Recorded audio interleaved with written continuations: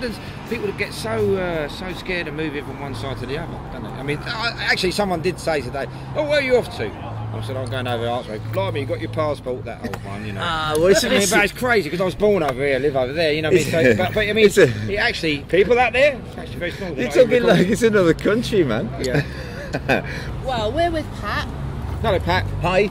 Nice to meet you properly. Very nice to meet you. How are you? And it's amazing, really, because we came outside here and thought, oh, we want to do a night here, and then I was sitting out here talking to you, and I didn't even know you were. That's right. Yeah. Like, We just moved in, haven't we? Yeah. Yeah. How long have you been here then? We've been here 4 months now. Right. Going well? Yeah, it's good. It's a change. It's North London, isn't it? You know, but I've been used to the West End, but this is where it's happening, North London. Okay, ladies and gentlemen, thank you all for coming to see this fabulous band behind me. First of all, let's hear it for love. Let's hear it for peace. And now, let's hear it for the London Cowboys.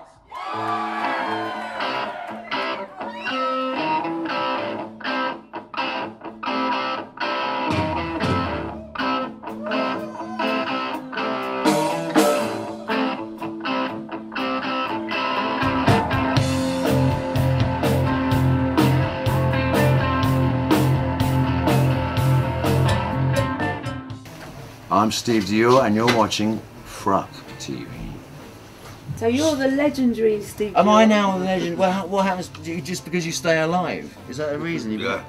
It seems to be like that. Yeah. I mean, I want to know like how this legendary thing. I've been lucky to play with you guys, but fame was not something I really sort of chased. I didn't need fame. I'm a middle class kid. I wasn't hungry and working class like the Clash. Joe, of course. Oh yeah, very well. No, but I'm sorry. I just, that's probably why Johnny Rotten hates me as well. Oh, that middle class privileged kid. Well, fuck off. You know what? I'm sorry, but then I didn't have to sell out, did I? Oh, John, sweet. Yeah, I can't escape this feeling. Yeah, it's all just too revealing. Down on John, sweet.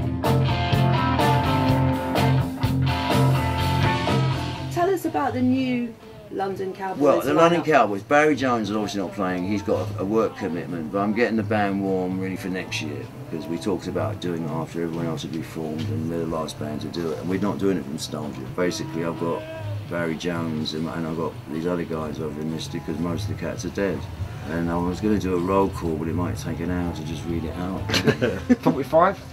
There's about 45 different members, and I might have missed a couple. Away a page of dues. It's the perfect day for the blues. Down on Jones Way.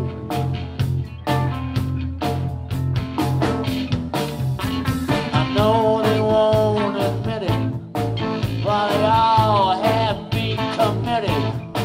Down on Jones Way.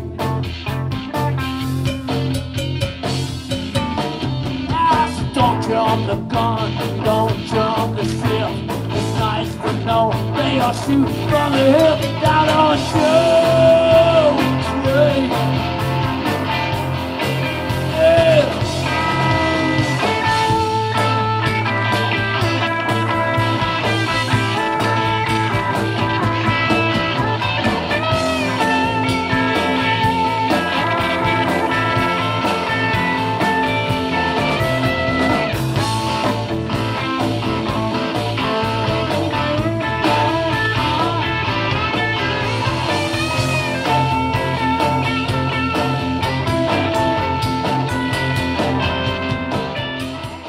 Drummer's quite interesting. Like the conflict I have, is always with drummers.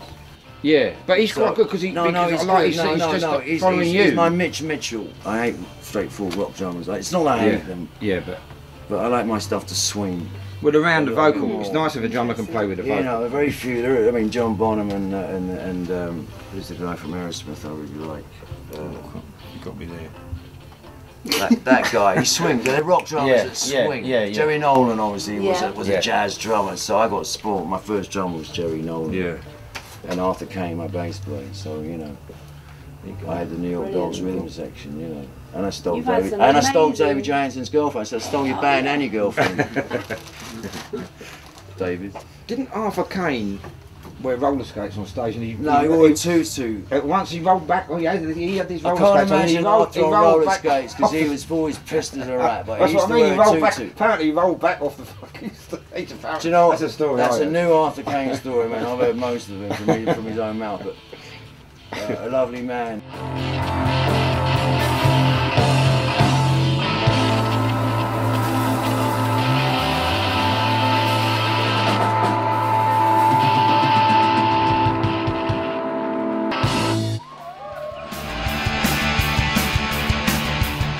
I'm Pat from the Intrepid Fox, and you're watching FFRUK TV. You were at the first original Intrepid That's Fox. right, yeah, on Wardour Street. Yeah, which was in the heart of Soho. Yeah, I was there for 18 years. I went there in the late 80s. Back in the day, we wouldn't really go to the Intrepid Fox because it was a bit kind of a bit gothy for us. You know, no, that's just what happened. It was a bit weird because we were a bit punk, and you know what it's like. At least we had the choice back then. You've hit the nail on the head with the word choice. Yeah, The choice, you know, which is it's been slowly taken away from people in the West End, in Soho. Yeah. Soho was quite scary, you know, at the beginning. I mean, at the beginning of, when I first went there, and I mean, it was like exciting. That's it. That's what was good and about but it. you did have the choice because it was a bit like you couldn't really go in the other pubs because it was a bit people didn't really like you, but it's got a bit homogenised, isn't it? I mean, Homogenised is a great word. It's an awesome word. I used that word, you know, when I first got booted out of Wardour Street. Yeah. That was homogenised. It's the only You thing I were could say. using it a lot. The BBC were interviewing me, and all I could say was homogenised. Yeah. Would you feel that you got squeezed out? of Oh, Soho? definitely. Corporations, Yeah. not well, my. because the 12 bars same, innit? I've got a girl who works for me, who's worked for me for a few years now, and she came to London because of Tin Pan Alley. Right, okay, Yeah, yes. because of the Sex Pistols, Tin Pan Alley, Revolution. You know, it's history.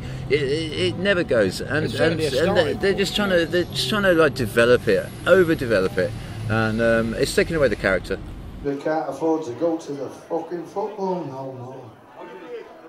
Because they came along with the paper faces and replaced real boots with designer laces, took the people's game from us, turned into a money circus, built their boxes smart and neat, lost the atmosphere of the man in the street, teaching children different ways is a team that pays the highest wage. Forget that crest upon your chest, loyalty's been laid to rest. Capitalistic corporate, unless you're rich, the turnstile shut. Camaraderie of the working class is now Sky TV and a pint in a glass. Foreign teams in the English League, 1 week, 2 games and got fatigue. Players used to play with guts, now they tout themselves like common sluts. FIFA's gone and sold its soul to the money men with just one goal. Its ugliness is a crying shame. Our once beloved, most beautiful games sold out.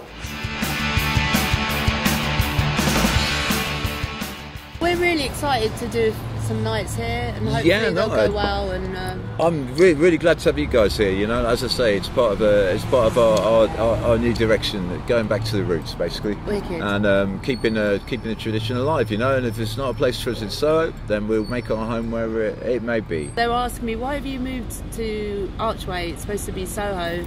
And I said, well, we just decided to move with the Soho people rather than the buildings. Well, you see, the thing is, we've taken our regular crowd with us from Soho, and they've stayed with us. And I love Soho. It was a huge wrench for me to move from nearly 30 years living there. And but at the end of the day, you've got to go. You know, I mean, I'm not going to stay somewhere I'm not wanted. Yeah, and for me anyway, Soho is none not of the us are. same as it was. It's fancy restaurants, it's clubs I can't get into, and it's just not what it was.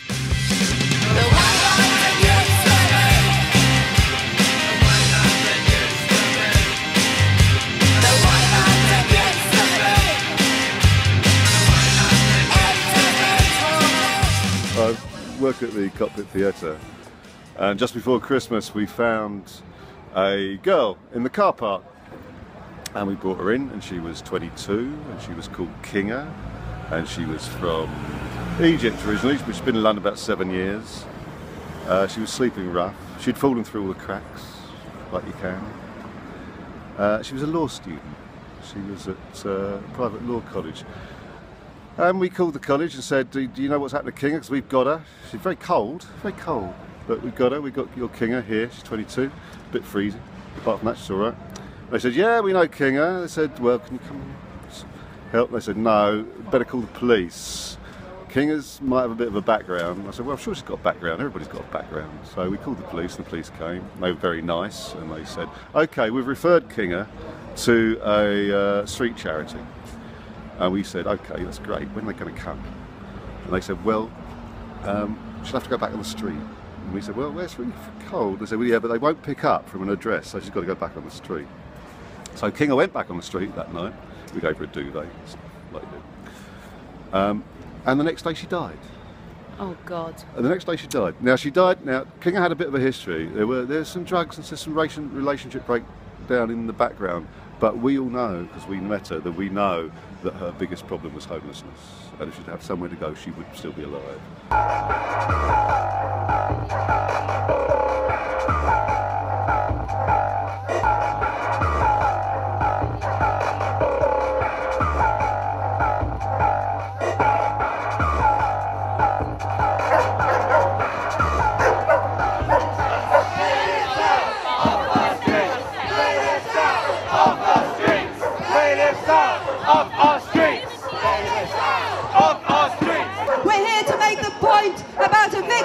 People being taken from their home by bailiffs because they're in arrears or they can't afford their rent, or the bedroom tax, the benefit cap, which is crippling people in housing. The housing crisis is immense. Luxury apartments are being built. No council homes are being built. In fact, they're being demolished and boarded up. So this is what this campaign is about, joining up with all those fighting for decent, long-term, affordable, secure homes for them and their families.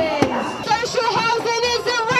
Here to stay, here to fight. Whose streets? Our streets. Whose streets? Our streets. Whose home? Our home. Whose home? Our home. We've been demanding social housing, not social cleansing. We have a weekly street stall.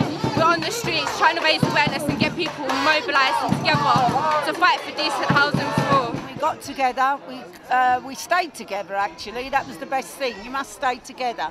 And we got them out. We've been going to eviction resistances too, which is what happens in Spain. When the bailiffs are dragging people out, get as many people outside their property and don't let the bailiffs in. And it has been really effective because these people we're forcing the council to rehouse them, otherwise they will be shipped off out of London. It's part of the gentrification of London. Focusing 15, new era, they've taken the campaigns to a new level. They basically said that direct action is the way forward to make sure that we can stay in the homes. Go, go, go, go, go! Taking the morning of world!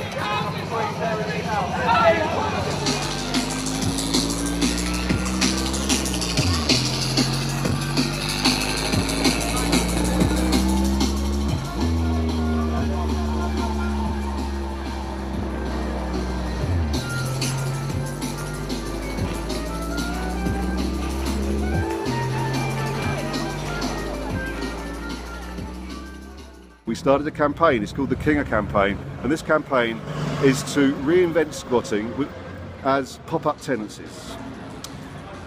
Southwark Council and Lambeth Council will advertise for people to take on shops on a pop-up tenancy, so that you can get an empty shop and you can start a shop anytime you want at the moment. But if you've got nowhere to live, you can't get anywhere to live.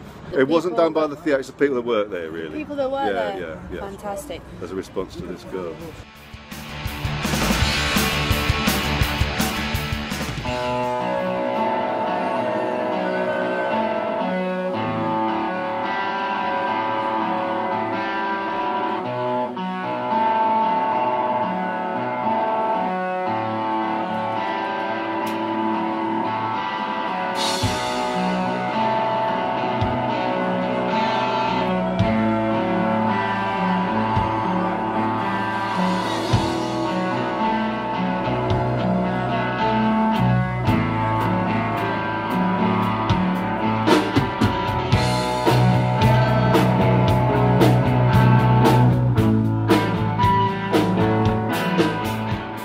So how many albums did London Cowboys do? We did 3 studio albums, but one was never put out, and one live album, which I thought over a career of 10 years was quite adequate. Yes.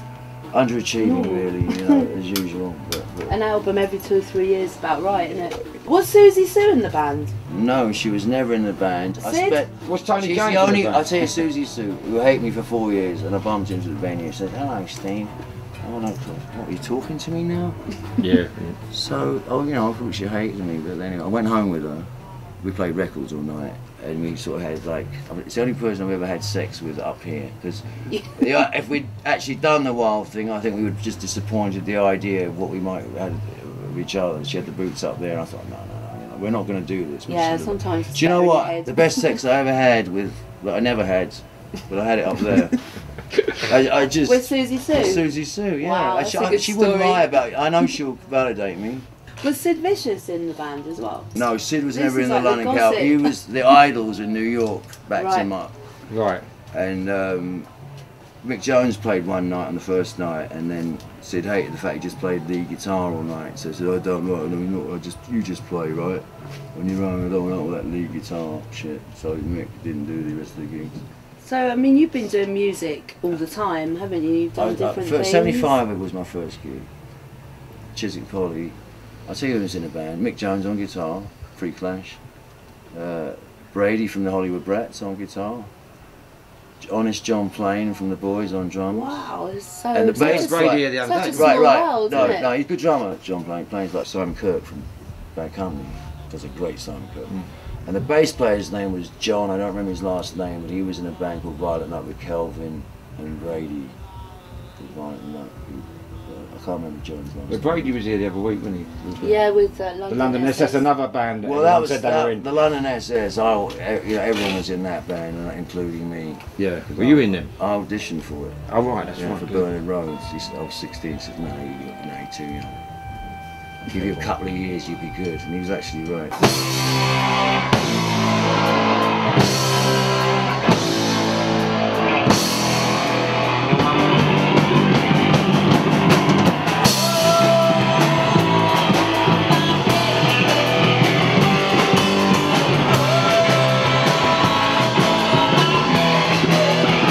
My son's doing really well, by the way. Jez Dior. He's a rapper. Yeah. Wow. Is he? Yeah, and he's referencing me as a very bad parent in his songs, which is okay. And he got 3 million hits on Spotify on his new track. Jez Dior. He just turned down Atlantic, offered him 450 grand. He said no. And so he's with Capital now, courting him. Wow. He's That's fucking. amazing. Is he really good? Yeah. He was MTV Music's Breakout Artist of the Year, 2013. Wow. Jez Great. Dior, yeah. Check him out. I will. Telling me I'm like your dad, right? I'm my dad, yeah, that's sad, right? And you're mad, so I go off too. All of this shit, this love cost you. And that perfume is a costume. Passing out in that washroom. Feeling like ghosts are watching you. Feeling like most are awful too. Were you hanging out with Didi Ramone? Yeah, of course I was. Yeah, we actually bumped You into. were I was at the Chelsea, and he crew. was there. We bumped into each other, and he came down to into my room, and in a shoebox under his arm, and he had his guitar and a little pig nose. Yeah. I'm thinking, what's in the fucking shoebox? So Didi, what's in the shoebox? And he opened it up, and in this shoebox, in the corner, was a little pile of weed. Yeah. You know, right in the corner, this giant. There was just quite a nice pile of weed, but so that was in the shoebox. So we smoked. Had his little Fender pig nose, and we were trying to write a song all night. What he found out that night, he said, "I'm leaving tomorrow." He said, "I just found out my dad's dying, and I've got to go back to Cleveland tomorrow." So we had one night. So I said, "All right, here's what we do. We'll come up with a title, like a Ramones type title. I don't want to do this. I don't want to be there, or whatever. All right, and then we'll write the song. Right. So even though he's not in the Ramones, Right. I just thought that was an easier way. So for a couple of hours, we're smoking. He's come. I got one. I go, "What is it?" He goes, "I'm going down to the store to buy some Swiss cheese." I go, no. I'm not just. That wasn't the title, and I can't go on. How about I don't want to be in the Ramones anymore? For example. Anyway, 2 hours later, nothing, and then also, I got it. I go, "Yeah, what is it?" He goes, "Nothing's gonna change. The whole world's against me." Wow. And I looked at it and went, "Oh my God," I said, "that is it." And I looked at him and said, "What is going on in your head?" That was in my head. He did have But that's the song anyway, so it's half written. Nothing's going to change. The whole world's against me. The whole world was against him sometimes, I think. The worst thing is, I live in Ventura County, and then the Chinese Dragons were booked to play there, and the sport band was a guy, the drummer, who used to work for me as a painter, and he arranged a meeting to have lunch with him. The morning of that day was the day that I found out he'd OD'd, so I hadn't seen him since New York, and then I was going to meet him again, and I didn't get to, because it was the day that I didn't get to do lunch with me. But I'm kind of sad about that, but I did get the evening at the Chelsea, which is priceless.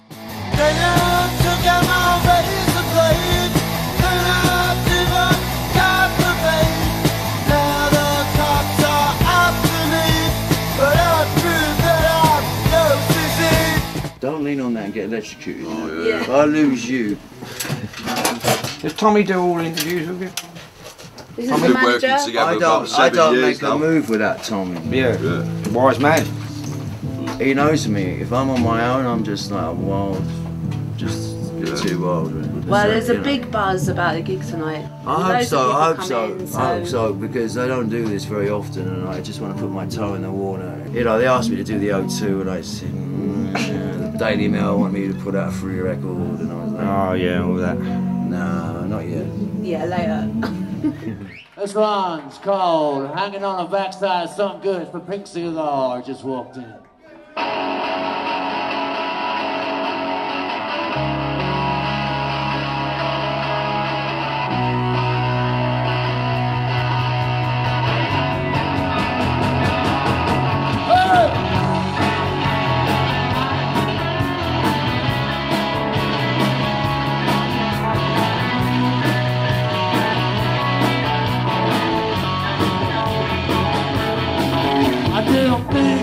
Come back soon, even if they're still in the room. And yes, all this self-indulgence hard for me. I said it dumbfounded in my gloom. I was around here that afternoon, and suddenly it's the close to doom. Hey, and it's just like me. Oh. On to the backside of something good. Hanging on to the backside of something good. Guess what?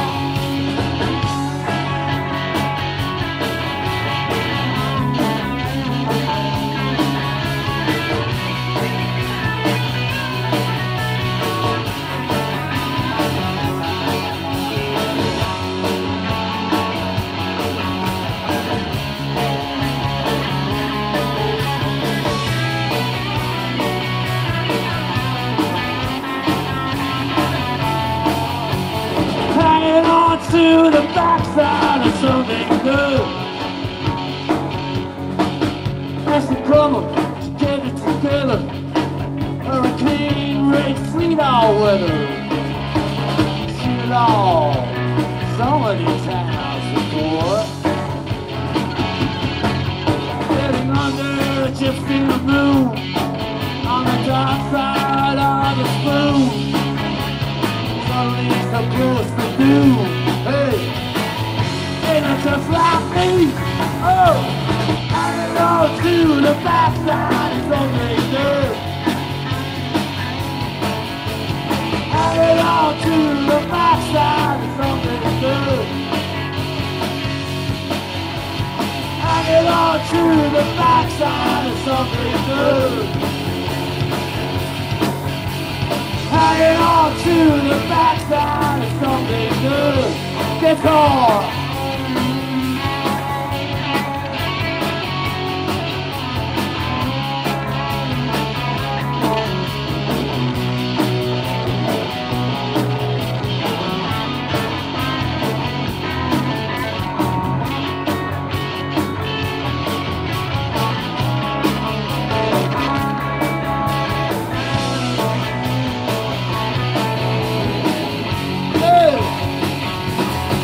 I feel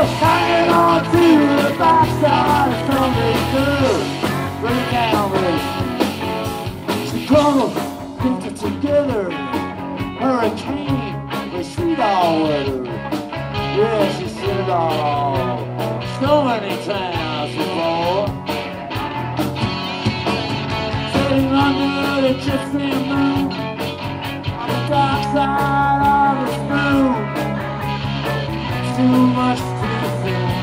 Hey, just like me. Oh, hanging on to the backside of something good. Hanging on to the backside of something good. Hanging on to the backside of something good. Hanging on to the backside of something good.